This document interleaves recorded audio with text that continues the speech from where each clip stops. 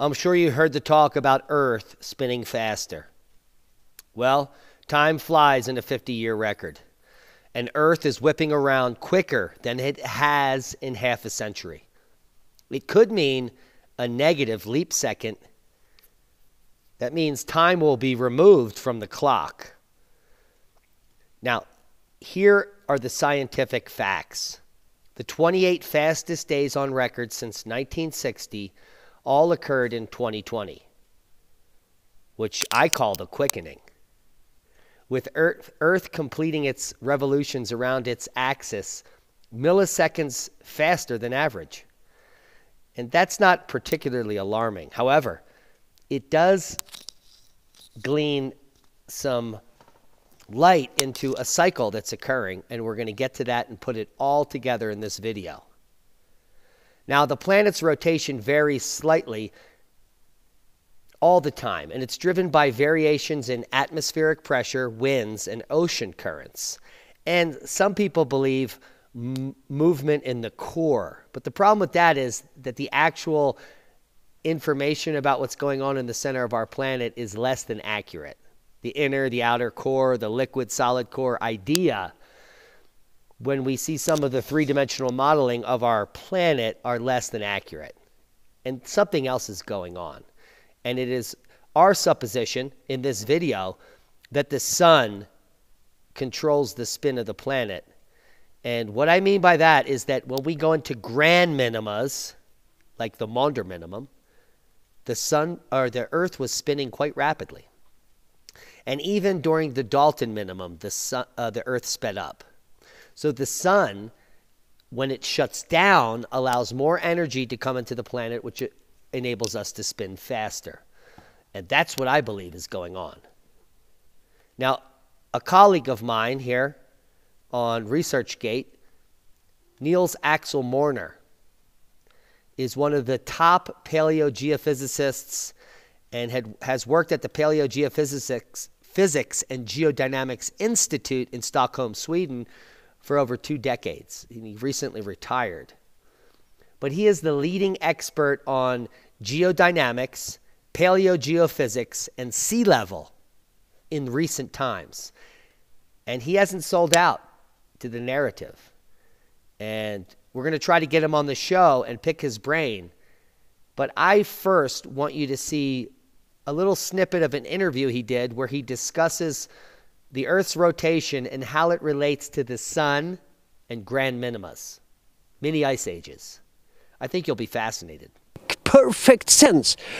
But something is wrong. We need to understand that in physics and what it is. And that was something which I discovered in 1996. During the cold periods, little ice age, it was solar minima. There was solar minima. So it is the sun which is affecting it. The Earth speeded up. And during the solar maxima, it decelerated. And these changes were good enough to spin the Earth so that when it was high spinning rate, little ice ages, more water was accumulated in the equatorial region.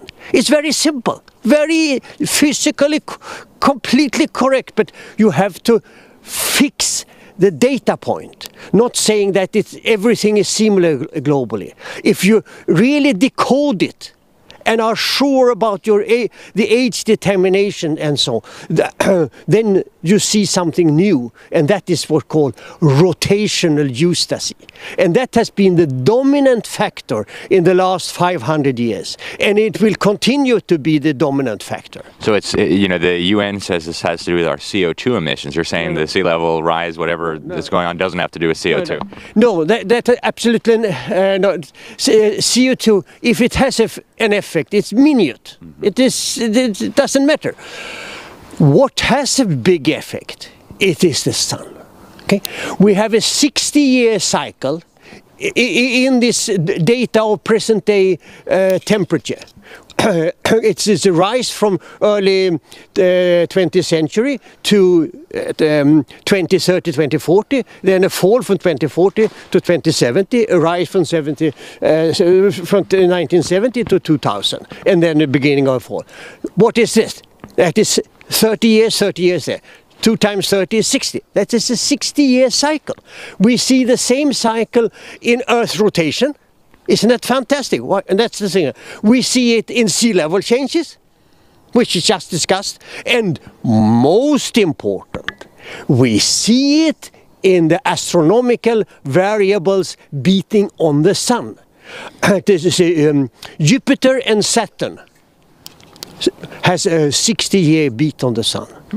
So how could it be CO2 then? And if CO2 is doing anything, they've coined it from the rise of temperature from 1970 to 2000. But from 1910 to 1940, we have a equally large and equally fast rise.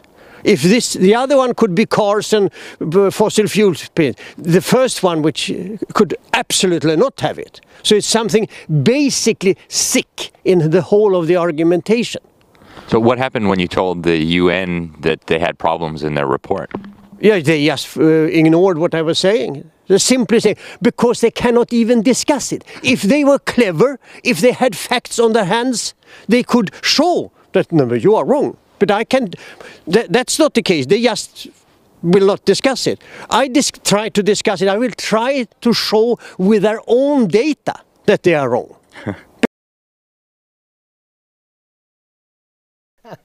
Beautiful. Niels Axel Morner is always eloquent and to the point. Give a thumbs up over here at New American Video. Tell them Diamond sent you. Let's get New American Video over here on the channel as well. So let's get some support over there at New American Video, interviewing Niels Axel Morner after one of the big climate discussions where he was shut down. Now, if I can just interpret the data that they were showing over there in a little bit better clarity for the folks that are listening at home, what we have determined just recently in the last few decades is some breaking stuff. It's cutting edge stuff. Human-caused global warming through CO2 is nonsense. And what they simply use is these two upward trends. They broke this drop down through an adjustment to make it all look like it was up, up, and away. But what we're gleaning now is this multidisciplinary approach to the problem of sea level, Earth's rotation, grand minimas, and the sun.